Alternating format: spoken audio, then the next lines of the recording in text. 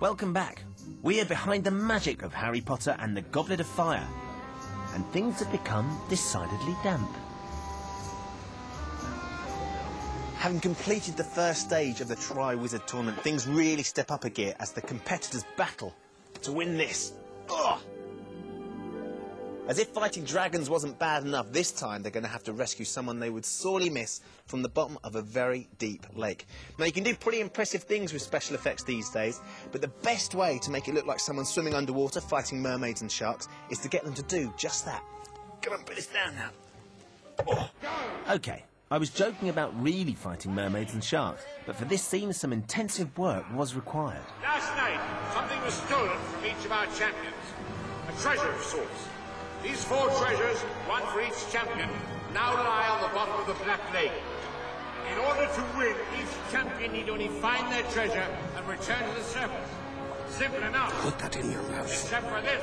They will have but 1 hour to do so, and 1 hour only. After that, they'll be on their own. No magic will save them. You may begin at the sound of the cannon.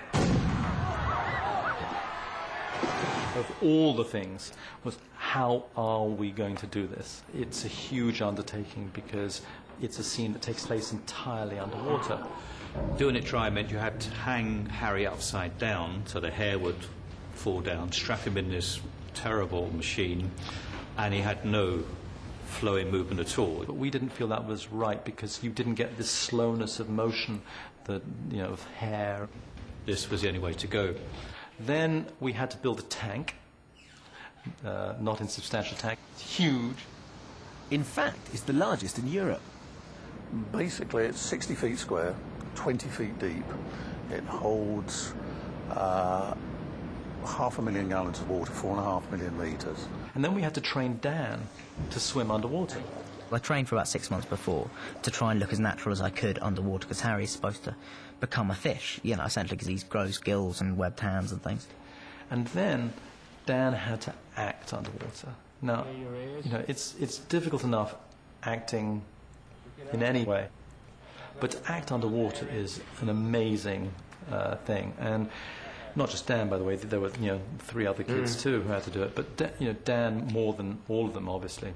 I have the mask on and the DV in my mouth, and basically they count down 3, 2. On 3, I blow all the air that I could out of my lungs, and then on about 1 or breather out, I'd take as deep breath in as I could, and then just shut the DV away.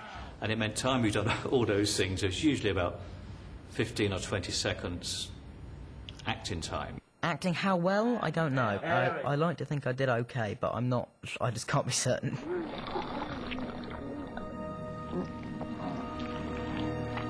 Either way, to act badly underwater's hard. Because you're underwater. I've seen some of it, Daniel. Have you? I can't tell you how impressed I was. Really? Yeah. Oh, fantastic. Thank you very much. Really, really impressed. A state-of-the-art filtration system kept chlorine levels to a minimum, which was not only kinder on the actors' eyes, but ensured the water was crystal clear, something essential to the filmmakers. In fact, it was purer than mineral water. But that's not all. I understand that there was some sort of dry room or some place where the actors could go to save them having to come up to the surface. Yeah, there was what we called an underwater habitat, which was a small Wendy house, for want of a better term, which had a little window in it, and a little chimney where we could pump air down into it constantly, so we kept the air inside it monitored and pure. It was sort of like a very low-budget version of the Big Brother diary room. And basically you go into there and it's a dry place. And my instant reaction was one of complete... Well, I became 5 years old again and I was going, but it's dry in here and it's underwater. Out there. He's going to be in the habitat 15. Leave the clock ticking. Dan was such a sport. But of all the things he's done, I think this was the toughest. At the end of each day, he was like... Poof. While he was doing that, he was studying for his GCSEs. So how much time were you actually underwater? Coincidentally.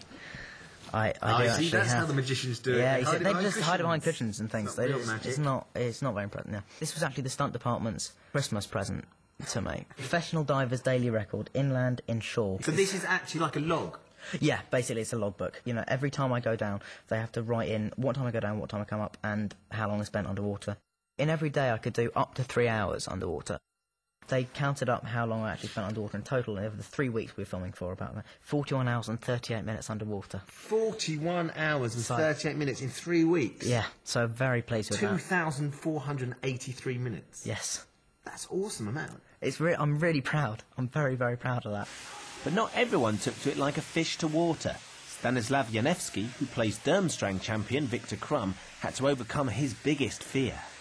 Well, I used to have fear from deep water.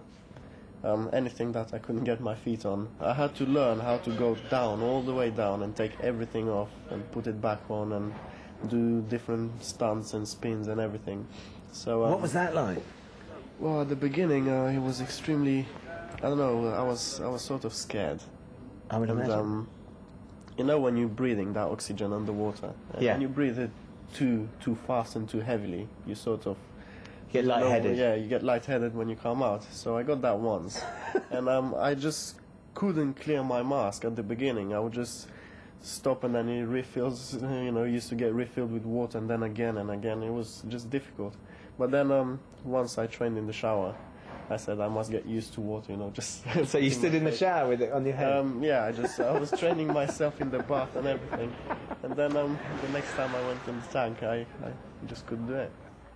And Robert Pattinson, who plays Cedric Diggory, one of the Hogwarts champions, found the experience somewhat disorientating. You can't see anything. All the divers who give you your breathing apparatus, they're all dressed in blue scuba suits, and so you're completely blinded by the chlorine, and so you're sort of floating around and doing your thing, and then someone says cut, and you get a thing shoved in your mouth from nowhere. I don't actually have to do any acting because I'm actually not asleep, but I'm not quite with it until I come back up to the top. So I just have to splutter around a bit and swim to the edge. But apart from that, I don't really have to do that much. In fact, the part of Hermione in this scene is largely played by a dummy. We have 4 principal characters who spend most of their time in the sequence completely anchored underwater, so you can't use real people, therefore you have to make dummies. We have Hermione and Gabrielle here, who are silicon dummies designed with chambers inside them, so we can send them up and bring them down with buoyancy chambers, just like a submarine does. And their movements are controlled by what we call aquatronics, where we're pumping water through air rams inside them, so that there's nothing electronic under the water at all. We also had to put gills on Harry and flippers on Harry, webbed hands. That took a lot of practice. Whenever you do a makeup that's on an actor, you're dealing with a huge number of problems already. The minute you go underwater with that, you're into quite a whole set of problems, like actor with webbed hands has to be able to hold a regulator in his mouth, to put in his mouth between takes, and the hand mustn't interfere with the safety aspect of him being able to do that. Likewise, if he's got gills on, they mustn't get damaged if he has to put a mask on and off. Flippers, how do you get him to the pool, out of the pool, those things, they're all practical considerations, and then you have to persuade the actor to actually tolerate all of this. Dan, that was really good. Let's do exactly the same as that last one, but this time, do not say the line, just think it. In total, the team spent 6 weeks filming the underwater material, but that was only part of the story. It was still, a lot of work ahead of us, because all we were doing in the tank was swimming these people around. Of course, there was no mermaids in there, there was no grindylows. But once we'd shot all this stuff, it was a matter of taking all this footage that had been shot and reimagining all the camera movements that we did, but putting it in the context of being 500 feet underwater, this huge kelp bed that Harry has to swim through, and then the ruins where he has to rescue the different victims. Daniel was filmed sort of fighting nothing, largely, underwater. We then had to choreograph through all the shots, scores of grindylows attacking him, wrapping their tentacles around him, try and make it look as though he was actually being pulled rather than he was just sort of feigning being pulled, and get some interaction on his skin and shadows and hair movement, and even at one point just made his glasses wobble around so that it felt as though he was being attacked. And we had a huge number of creatures. I mean, You know, even a few years ago, just creating one creature like this in a shot was hard work and was pushing the boundaries of what computers could do.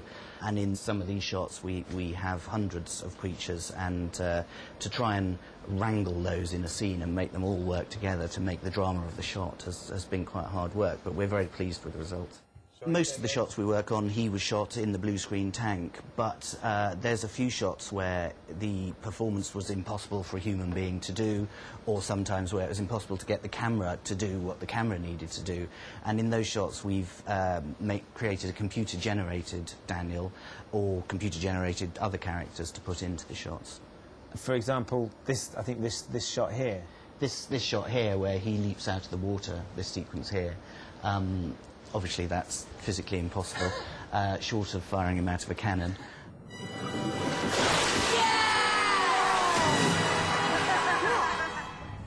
At 500 feet, water is pretty murky, so muddying up the clarity of every single shot was something else the team had to do. Making these sort of shots successful is all in the detail. It's getting the play of the light that you get, where it's not sort of a static light like it is above water. There's all the ripples and the caustics. There's the grunk floating around in the water. There's the diffusion of light as things get further away, everything gets foggier. We have to add all of this, and we even go to the trouble of adding the imperfections that you get with underwater cameras. Underwater cameras aren't as clear as above water cameras, so we've analysed, you know, what happens with underwater cameras, and we add those to some of our images. But he's my friend too. Only one. It's been done before. I mean, in the sense that people have shot underwater, obviously, and they've even done blue screen. But I don't think to the extent that we did it on here. I mean, we've created this whole 8-minute sequence that, you know, there's not one shot in there that wasn't blue screen, and that we had to recreate the whole environment. Every shot in that sequence is realized through computer animation, both not just the underwater, in fact, but the above water too, where we created these elaborate Victorian dive stands from Stuart's designs, and we put them up in this loch in Scotland, and we never went up to Scotland once with the cast and crew for any of the footage that you see in the movies. Visual effects on this scene alone took a total of 18 months to complete. But before we pull the plug on it, Daniel has something up his sleeve for me. I think you should have a go. I think everyone will be very, very impressed. I think you'll be letting people down. I spent my life letting people down. I'm not about to change a habit of a lifetime, Daniel. We'll leave Come on, have a go. No, we'll leave that just for the time being. I'll look into it. But Daniel wasn't taking no for an answer. He'd arranged for his friends on the stunt team to take me down into the actual tank where the scene was filmed. And they took me through some of the basic techniques that the cast had mastered. I was only in the water for half an hour, and not only were my eyes sore after that short time, but I was genuinely shattered. And I wasn't even acting in a movie. It was a fantastic experience, which gave me an insight into the awesome achievement of everyone involved. After the break, find out how an ordinary school day turned into superstardom for one lucky teenager, and Harry comes face to face with his evil enemy, Voldemort. See you then.